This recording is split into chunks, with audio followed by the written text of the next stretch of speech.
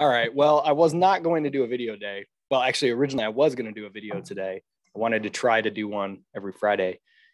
And I was going to have Josh Hensley join me, who is a developer who's played around a lot with Bitcoin, a lot of tokenization stuff, wallet stuff. And we were going to discuss some of these tiny payment ideas and realities. But last minute, I canceled on him because I was not feeling very well. And I decided to take a nap, and I took a nap instead. Got up and had some homemade bone broth that my wife makes. I'm telling you, that stuff is the bee's knees. And felt a little better, good enough to hit record and just get a short one out there, so that I'm kind of a consistency freak, and I want to sort of see if I can keep this going on a weekly basis as much as possible. So I wanted to just briefly touch on a few things that were not mentioned in the last video, because this series is about tiny payments. We're not really focusing on other attributes of Bitcoin or blockchain or crypto technology. Some of those come into play with some of the business models discussed, even some of them that I mentioned before, like, like revenue streams that can be tradable.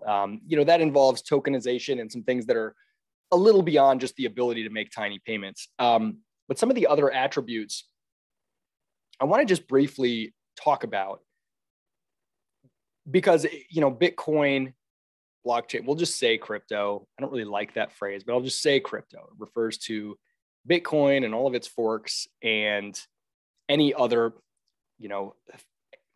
theory, like proof of work, proof of stake coins, projects made. Not all of them are created equal. Some of them don't work at all for some of these things or all of these things. But when I say crypto, that allows me to also refer to things that I don't know about, that may have some of these attributes and I just haven't learned it, or things that may emerge yet in the future. But the basic building blocks ushered in by Bitcoin when Bitcoin was introduced. And by the way, when Bitcoin was introduced, it had infinitely more technological capabilities than BTC has today.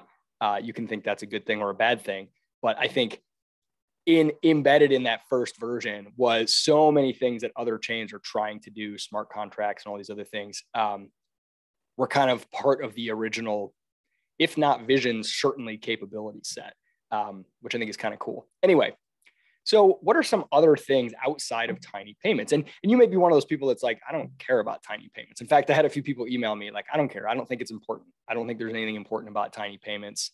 Anything under $5, who cares? And again, as I said at the outset in video one, maybe that's the case. Maybe that's what I will discover in this series, or maybe that's what the market will discover. I have a hard time believing that. I think for many of the examples that I laid out, there is a lot of potential.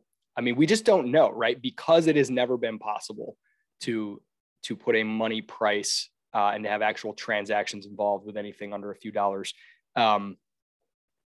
We just don't know. And I think there's just so much untapped potential. And I can certainly visualize many things that sound like great business ideas to me, that may or may not end up being the case, but I think it's really exciting. But there are a lot of people who are like, I don't care about any of that. Why would you focus on that attribute of crypto? And there's a couple reasons. So some of the other things, and I wrote an article, you can find it on Bitpost. It's called What's Left? What's it called? What's Left of the Bitcoin Dream? And I wrote this maybe a year ago or so. And, some of the attributes that I think many of us, myself included, find exciting about Bitcoin or crypto are things like being uninflatable, being private, being outside government control, being uncensorable, being instant, being global, being decentralized, being immutable, being usable as money, and being able to do micro and nano transactions. Why from that huge list would I focus on micro and nano transactions? Especially because I'm somebody who is a radical fan of human liberty. And I hate the tyranny and oppression of the organized crime that labels itself as government. And what originally excited me about Bitcoin, when I first heard about it, I think I first heard people talking about it in like late 2011, but I first heard about Bitcoin itself specifically, like the idea of Bitcoin, or somebody who'd come across it or heard of it maybe in late 2011. I think it was the fall of 2011. But in 2012, spring of 2012, I first was sort of introduced to it.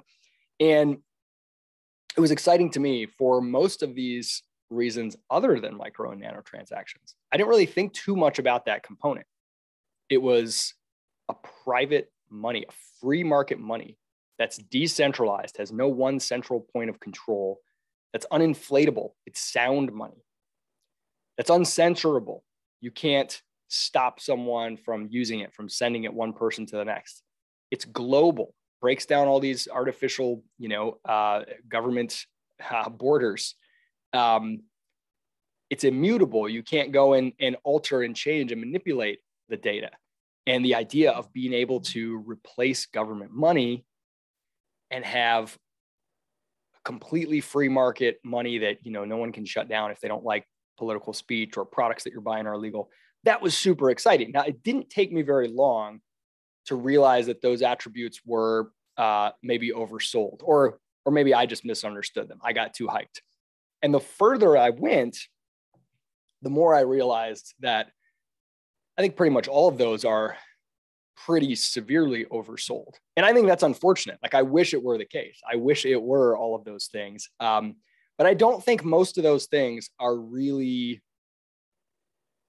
they're not fully doable. Some of them are to various extents, to varying degrees. And then some of them are still kind of unknown. So like we work down the list, uninflatable, I guess, but it's code made by humans, and humans can change the code at any time for any reason, under duress, at gunpoint from governments. Now people could say, well, they changed the code and then nobody's going to run that code. And then maybe, but there's another way. There's two other ways that it's not really so strongly uninflatable, maybe three. One is the fact that, at least in the case of Bitcoin and BTC and in many other crypto projects, many people are not actually using the coin itself because they have high fees. So if they have fees that are higher than fractions of a penny, frankly, it doesn't make sense to be constantly using them, sending back and forth. And so things like Cash App and PayPal and Robinhood and most of the places where people are getting and sending this, to the extent that they are, they're actually getting and sending IOUs that those companies issue that are like, yeah, we got your, you sent us your money, boom, you instantly have your Bitcoin. Congrats, you just bought $5 of Bitcoin on Robinhood or whatever, Cash App. And then you can send it to somebody. That hasn't actually happened. It hasn't actually cleared yet. You're trusting that they're doing that on your behalf. Now, they could issue more IOUs than they actually have Bitcoin to back it. Who's auditing? Who's paying attention? Now, hopefully there's some market mechanisms that would make that undesirable. But, and then there are things like Tether, which creates a ton of volume. And I don't want to get into all that, but incredibly suspicious activity. I mean, proven to be lying about being backed, in this case with cash, but the ability to move markets with sort of digital tokens that are not what they represent themselves to be is there. It's much stronger. You can't just be like, it's math. Math always wins. It's like, there's a lot of ways. Okay. And then another way that it's inflatable is sort of the fact that there's so many coins right now. There's so many forks. You can fork it at any time. And then boom, you have a bigger supply. Now it's a different coin. And so you could say, well, that's just a new supply. But there is a sense in which that reduces the scarcity component. And the fact that the market can switch at any time, right? Like, well, if the market decides everybody likes using Dogecoin more than Bitcoin, then Dogecoin, my Bitcoin value decreases. And the fact that the supply of competing coins is trivially easy to increase means that the value retention properties that uninflatability has are diminished somewhat, not entirely. So those are just a couple ways that I think it's, again, just a straight up code change. Like, I absolutely see in that as being in the cards, maybe even likely in the case of BTC, for example, if it is to survive long into the future as the miner subsidy runs out. saying we're going to raise the cap and the miner subsidy is going to continue. You're going to keep getting a block reward and we're going to keep creating new coins beyond the 21 million. You know, I don't think that's out of the realm of possibility at all. In fact, I think in many ways it's that, or raise the block size very, very large so that transaction fees can be very, very, you can collect a ton of transactions, a ton of fees for transactions.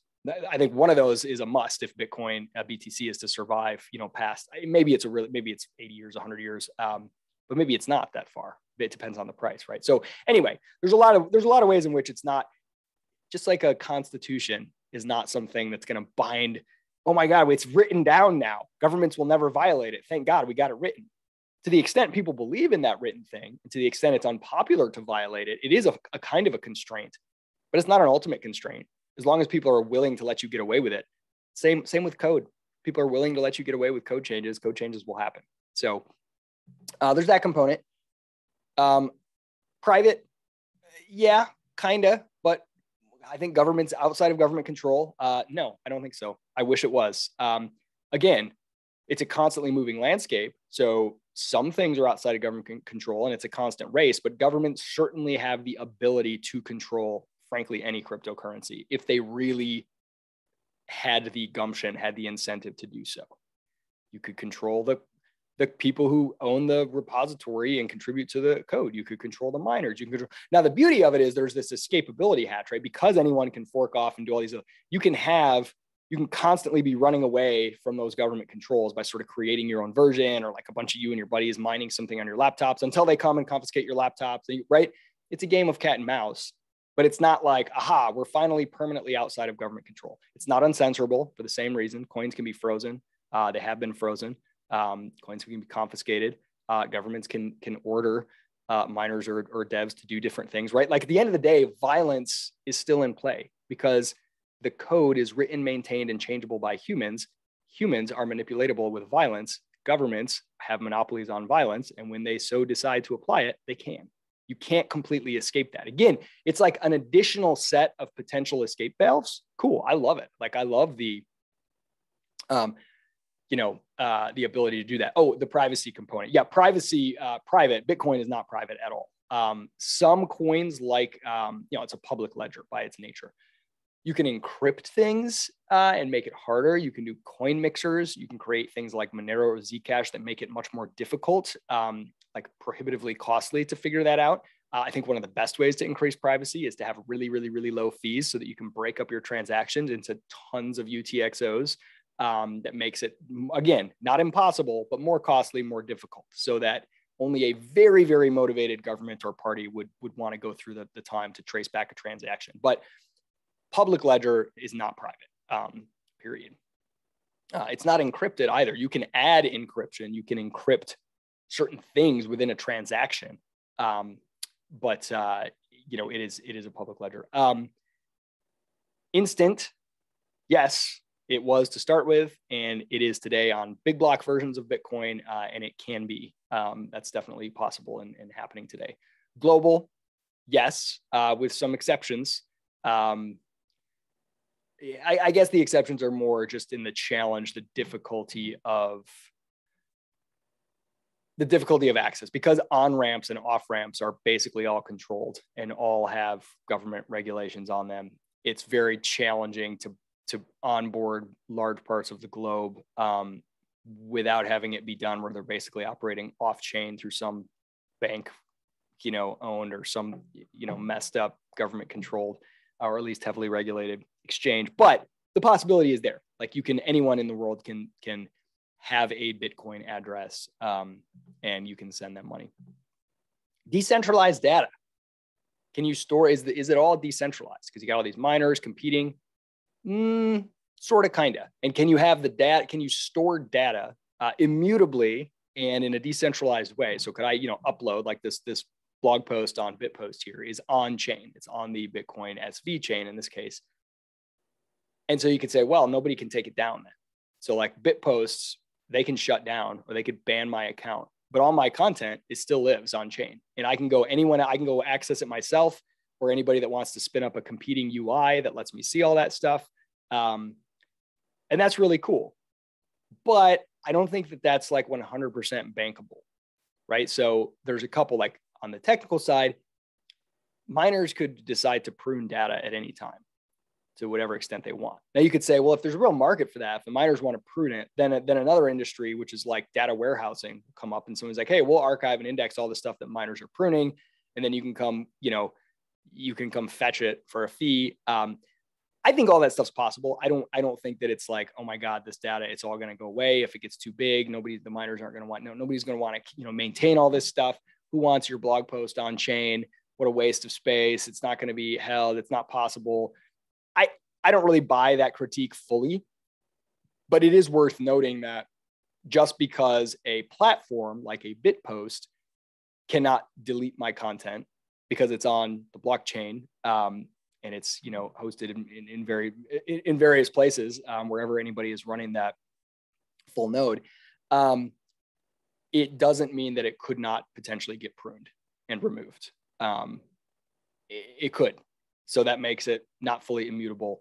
And it's sort of decentralized, but it doesn't have to be decentralized. I mean, mining is quite centralized now, frankly. I mean, Bitcoin, it's like there's a handful of miners really that are like doing all the work. And they're the exact same miners for the most part on all of the chains, even the ones that all hate each other. Bitcoin, Bitcoin Cash, Bitcoin SV.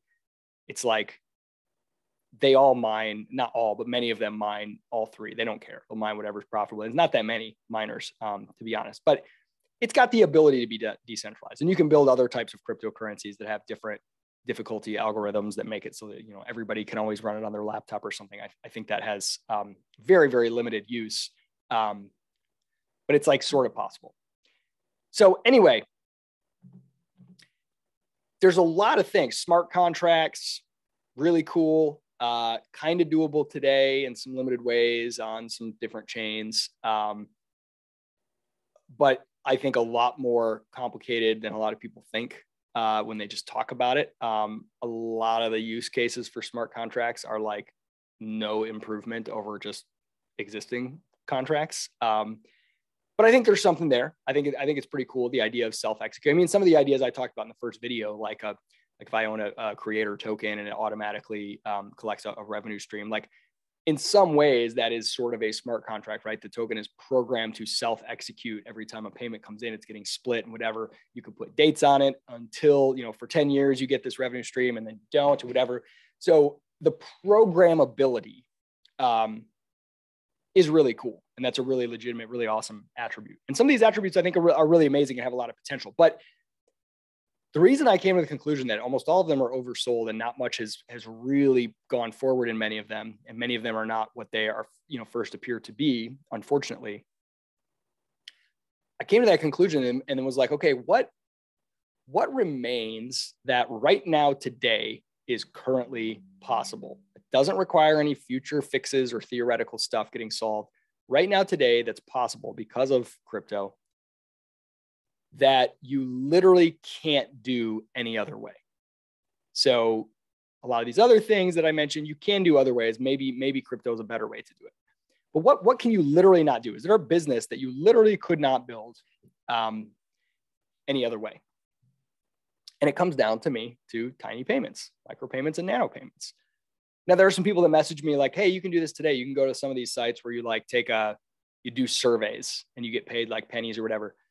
Yes, to an extent, but you are mostly your payouts are not happening in real time.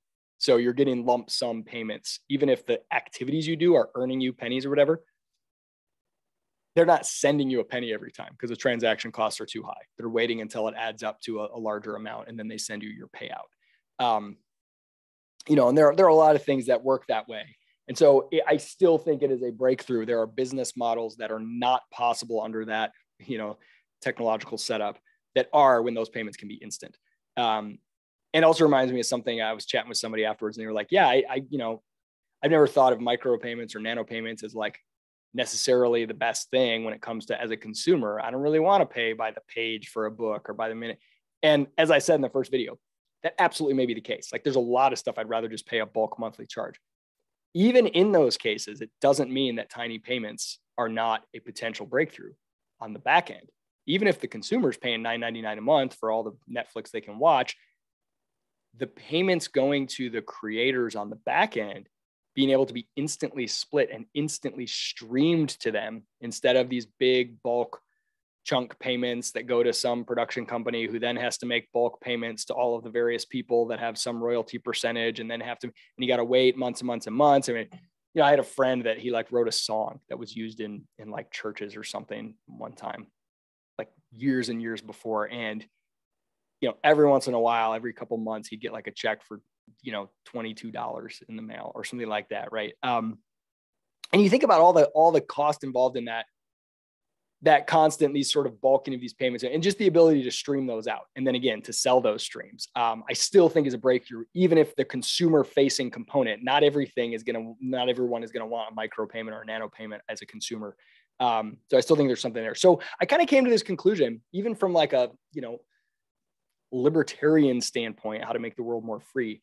I think a lot of people are like imagining that you just buy and hold Bitcoin or some other crypto, and then it like makes the state wither away and you're operating outside of the state and you're uncensorable and you're on, you know, that's all bullshit. You're not. I wish it was true, but you're not.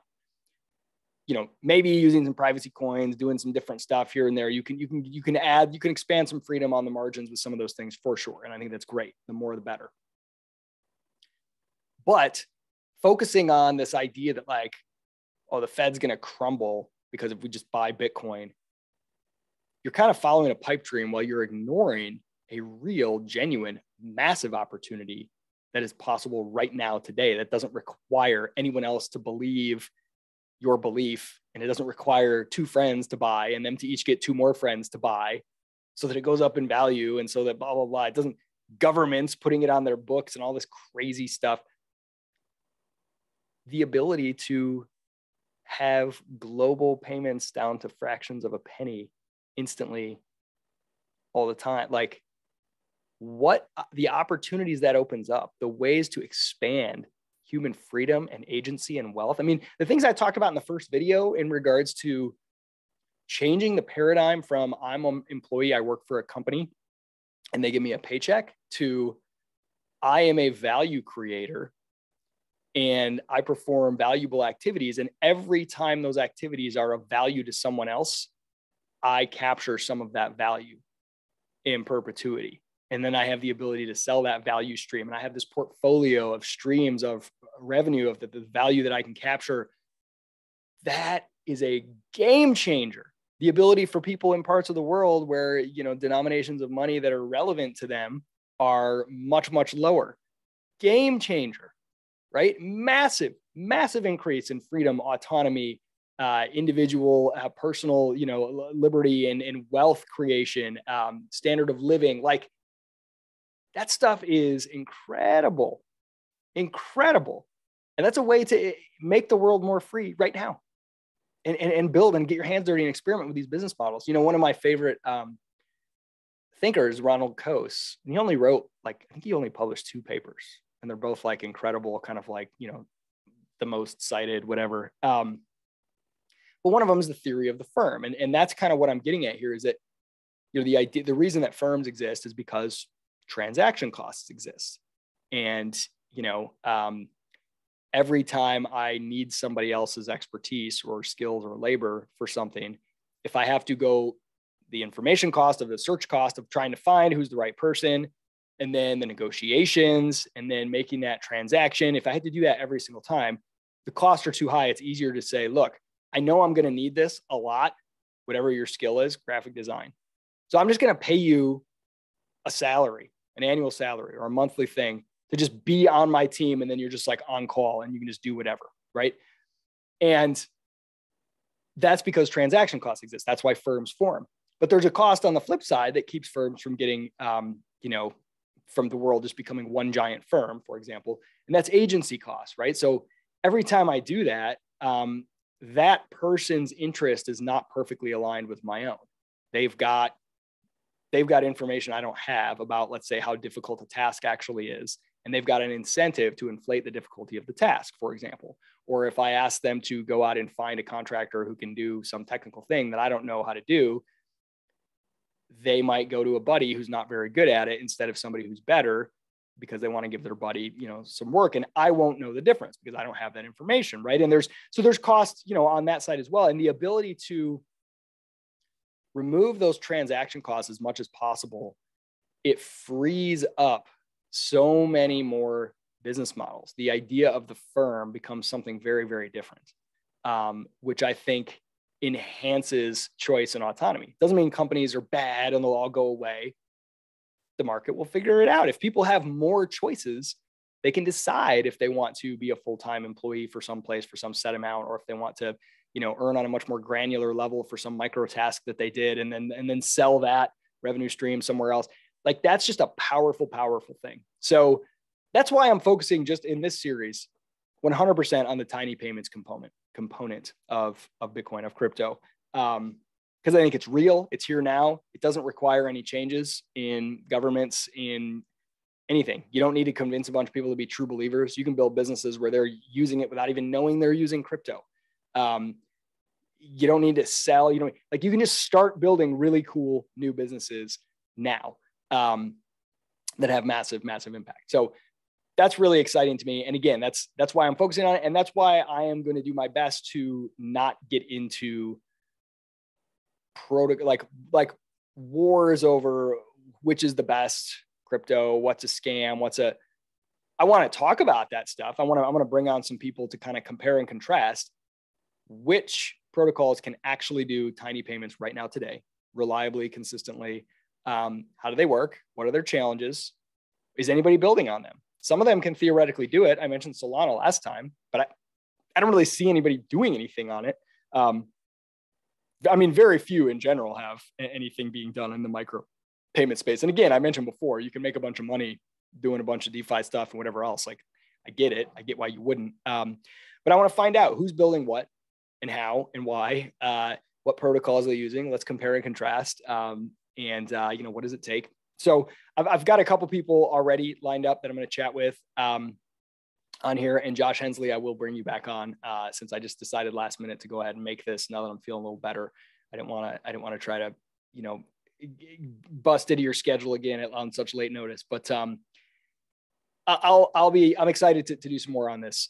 But my main thing is I want to open up your imagination and I want to find out if I'm crazy, right? Like, I can imagine a lot of really amazing things with tiny payments. Can you, and beyond imagining it, can we go find out where some of these are being done currently and what's happening? What's the results? And I'm excited to do it. So again, if you have any ideas or anything for me, you can find me at Isaac Morehouse on Twitter.